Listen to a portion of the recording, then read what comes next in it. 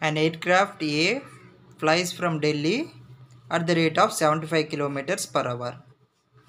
Exactly 1 hour later, another plane B flies to catch him at the rate of 90 kilometers per hour. If after how much time will aircraft B catch aircraft A? Now, see, an aircraft A is here now.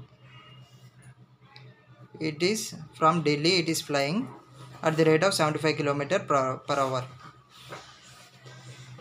And after 1 hour, aircraft B started. Okay, B started, and they both reaches at this point somewhere, we don't know. Here they met. What is the speed of this aircraft A? This speed is 75 kilometers per hour, and B's speed is 90 kilometers per hour.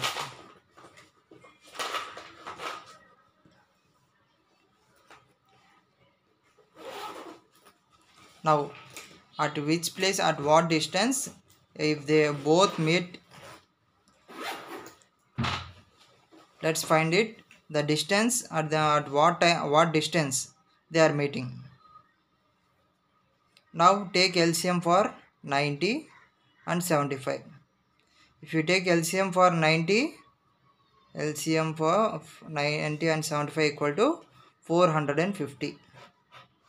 You can check it. You can calculate it. Now, if what is the question? What you have to find? The time taken.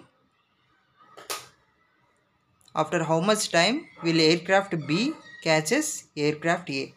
Aircraft B catches aircraft A. So they both are meeting at a distance of 450 kilometers. Distance. At this distance, the two planes met there.